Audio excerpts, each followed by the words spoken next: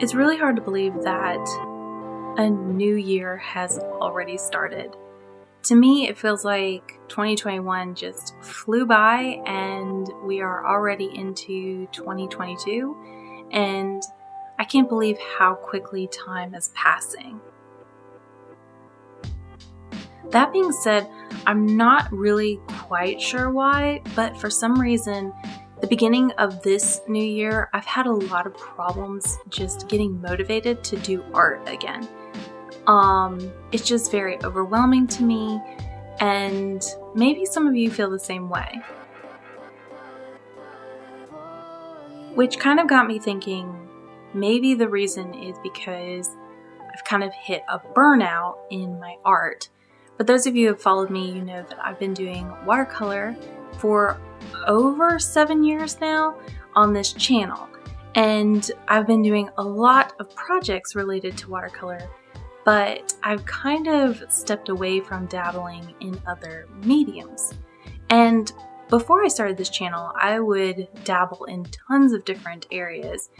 And I decided for 2022 to take a different approach and really just go with whatever my heart desired in that moment in time.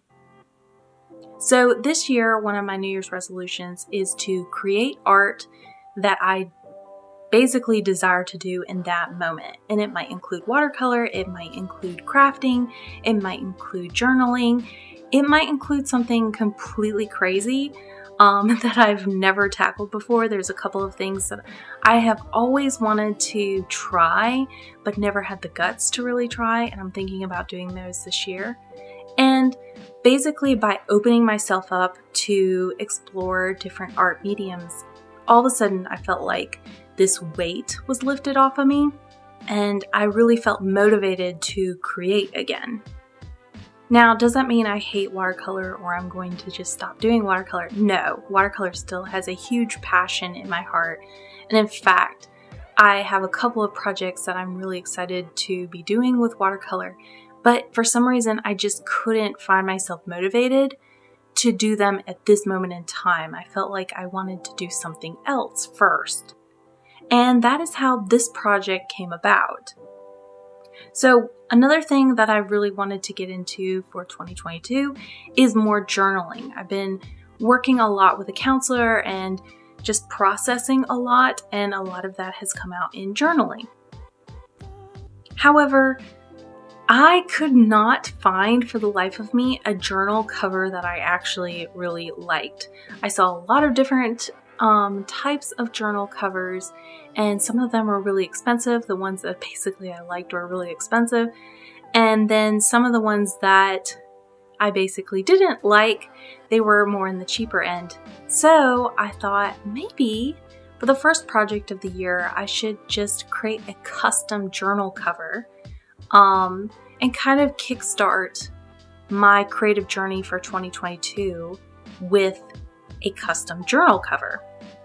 Now, I have never done this before, so this is a first time for me.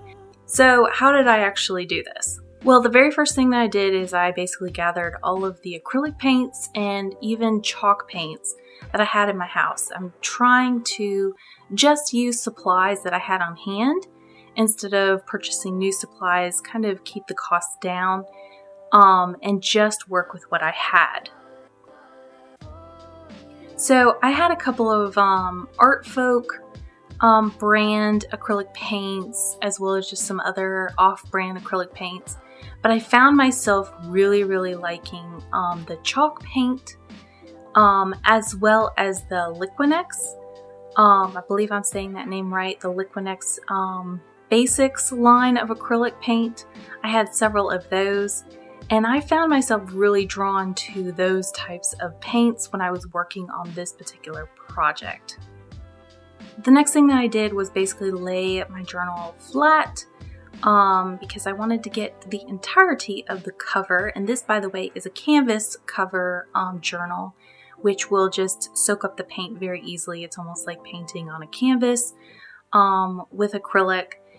But basically, I laid my journal flat, and then to prevent my cover from sticking, basically the paint on it, from sticking to my inside pages, I took 2 pieces of scrap paper that I had laying around and put those between the cover and the inside pages to basically prevent sticking.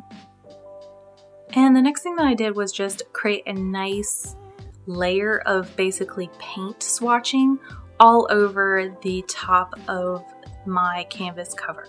So basically what I did is I took the paint immediately from the tube. I didn't add any water or anything like that, and I was using watercolor brushes. And yes, I was using cheap watercolor brushes. I found that these brushes left less paint stroke marks.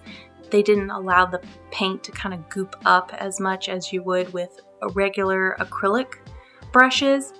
So I took basic, very, very inexpensive, I think it was Artist Loft watercolor soft bristle brushes, and just took the paint directly from the tube and just started swatching away. And I will say I do recommend starting with your lighter colors first. So I started with white because I wanted kind of a white base in certain areas. And then I proceeded to basically my darker colors. So next I went to yellow, and then I went to kind of my pink, and finally my blue.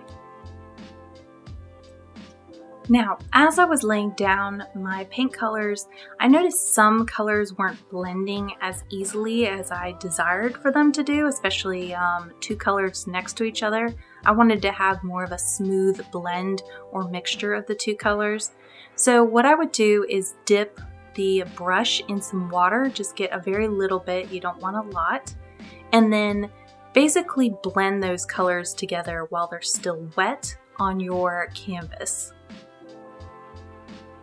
And once I got basically a desired first coat, completely covering the back and front of the journal, I let this completely dry before I moved on to adding patterns on top of it. And I think this is where it really started to shine and become more custom and just more unique, I would say. So basically what I did is once the paint had dried, like I said earlier, I just added a variety of patterns on top. I did circles and little dots, and I did it with a smaller watercolor brush with acrylic paint, chalk paint, as well as permanent black ink accents. Now, I specifically chose these particular colors, all of them for this particular project. All of these colors were permanent, and I would highly recommend that whatever paints or even inks that you're deciding to use on your canvas journal, I would highly recommend that you use permanent colors, because let's say you're out and about and something might spill on your journal, or you might lay it down on a wet surface.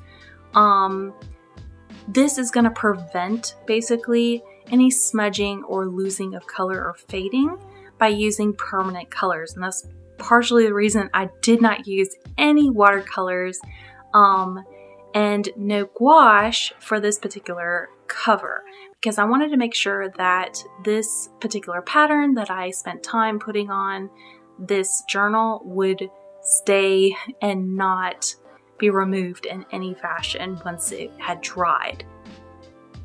So yeah, that's kind of the gist of what I did for this custom journal cover. I will say this is a watercolor journal that I purchased from Amazon. It is only 90-pound paper, so the paper is not that great. So if you're thinking about doing more heavily water-based paintings, this is not a good journal to have. But it's more of a, I would say, a mixed media kind of, but still has that texture that can grab water. So I'm planning on doing some light watercolor illustrations in this and doing more goal-centered, as well as, like I said earlier, processing and writing stuff for my New Year's resolutions or New Year's goals, and just kind of doing little by little, not really doing a huge chunk at one time and overwhelming myself. But I would like to know, do y'all do New Year's resolutions? I always do New Year's resolutions, but I kind of do more generic ones so that they're not very overwhelming. and I can get them done and feel good about myself doing them. In fact, I've already completed some of this journal. While I'm filming this, I've actually written some processing and stuff inside of it already. But I am curious, do y'all do goals for the new year? And if so, what are they? And if you don't, why don't you do them? Do you get overwhelmed by doing rules or goals for yourself in the new year? Or do you do maybe monthly goals? I'm finding myself liking more of the idea of doing monthly goals rather than yearly goals. So that's more of what I'm concentrating on now. So I have more of like a 30-day kind of goal for myself with this journal, as well as just other things that I'm working on.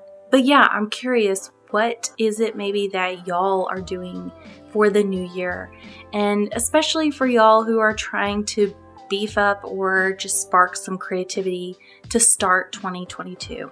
So anyway, lots of love, y'all. Happy painting, and I will see you in the next video.